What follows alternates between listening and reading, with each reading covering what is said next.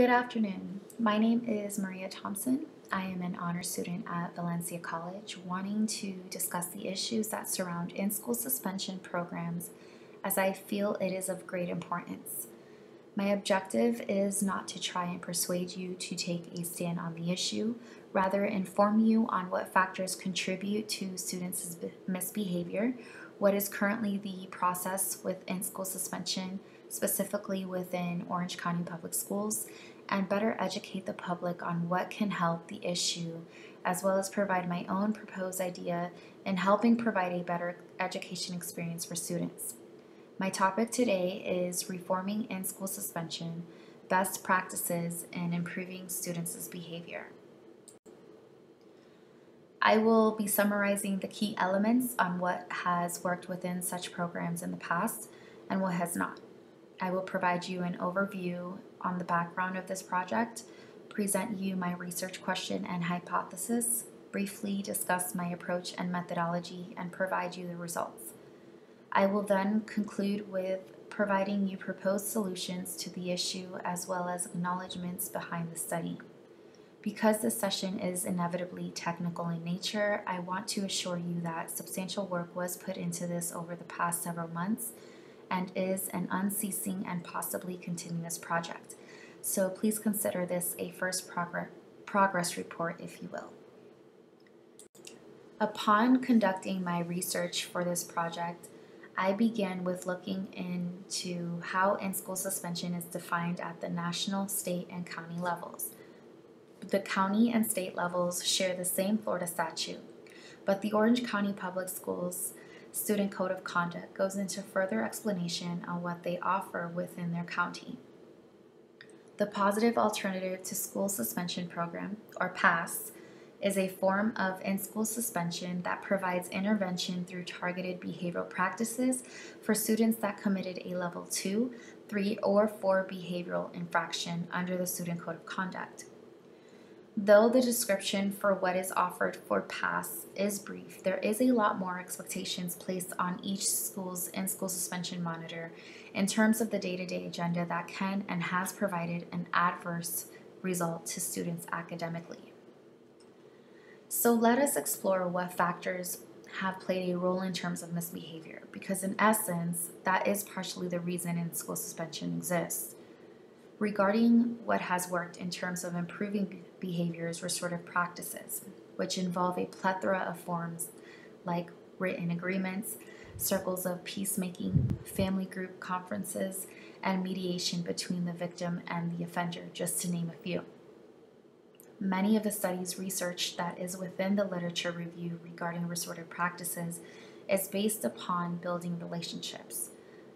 Another system that has worked in improving misbehavior, which is being included in many schools within the nation, is Positive Behavioral Interventions and Support, or PBIS, which is a tier-leveled system that provides replacement strategies based on a complete observation of a student and what triggers their misbehavior.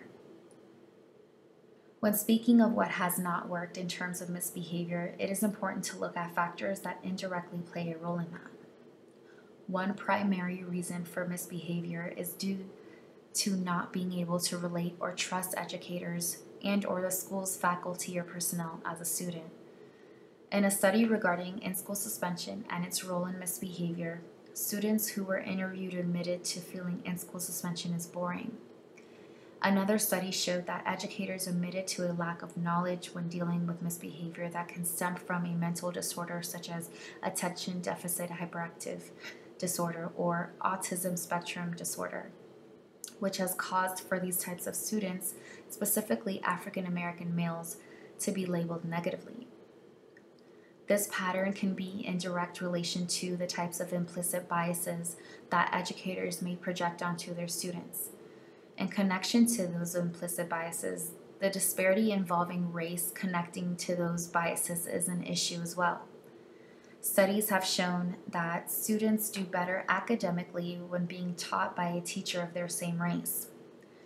As public schools in Florida continue to become more diverse, racially and ethnically, the importance of matching that diversity with educators becomes greater. The school that will be used in terms of providing collected data to is Orange County Public Schools Academic Center for Excellence, or ACE, which is an alternative school within Orange County.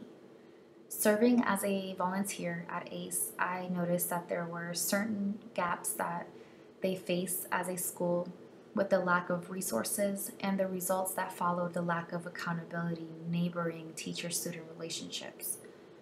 Being able to experience firsthand how things are operated in their past program, it is easy to say there serves a need for reconstructing their curriculum, which they were in process of doing when I volunteered this past spring semester and continue to do so now. The purpose of the study is to review the process and policies of the ACE PASS program. In addition to redesigning the curriculum, it is important to look at what factors play a role in preventing suspension. In collaboration with ACE faculty, staff, and administration, the plan is to interview experts in the field in order to create a proposal suited for the needs of the student at the school. Are the current processes in place for in-school suspension, specifically the PASS program within Orange County Public Schools, enough for students to do better both behaviorally and academically, or is a reconstruction for the program needed? Based on the literature review, the in-school suspension program is in need to be reformed. There were a total of 7 participants, 1 behavioral analyst, 1 college professor that specializes in classroom management, 1 college professor that specializes in the PBIS system, and 4 educators that range from elementary to high school. All have been in their respected fields for at least 8 years or more and work within or in conjunction with Orange County Public Schools. Methods included one-on-one interviews and a survey questionnaire. Participants were recruited via email communication through the Valencia College site or through the social media networking site Facebook Messenger. Within each interview, there were about 7 to 10 questions asked, which changed based on the occupational background of the participant, and the interview lasted between 40 to 50 minutes.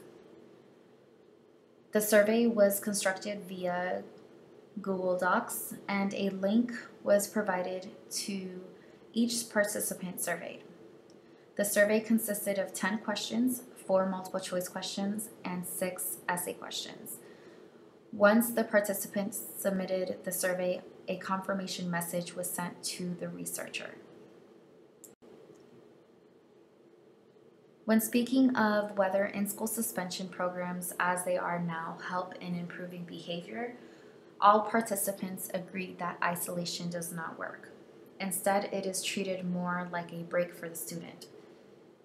When discussing what kind of mental stressors lead to misbehavior, things like homelessness, financial instability, family violence, child mistreatment in the home, and academic struggles were brought up.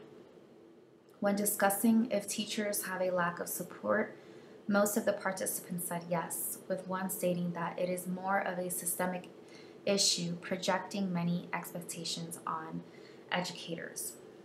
Lastly, when touching on the topic of restorative practices, very few educators advise that it is used in their school, with one educator stating, "Behavior serves a function, so we need to understand what the function of the behavior was," implying that before replacement strategies are proposed to the student who struggle with misbehavior, the root cause of the misbehavior needs to be investigated. And these are just some of the results based on the questions that were asked. From the results of the study, as suggested by the educator that specializes in PBIS, the monitor that oversees the in-school suspension program should be a person who is trained in engaging students academically as well as trained in replacement strategies to misbehavior. Proper training for educators in building student-teacher relationships is also needed, which can be done by implementing the PBIS system. In addition to this multi-tiered framework, providing psychological behavioral interventions and socio-emotional development will allow for an overall better experience within in-school suspension that would bring about a positive result in students upon the completion of their time. In drawing this presentation to a close, I'd like to suggest a form of online socio-emotional learning called Maui Learning. The lessons are about 4 to 6 slides and helps develop interpersonal skills, self-motivational skills, critical thinking skills, and problem-solving skills.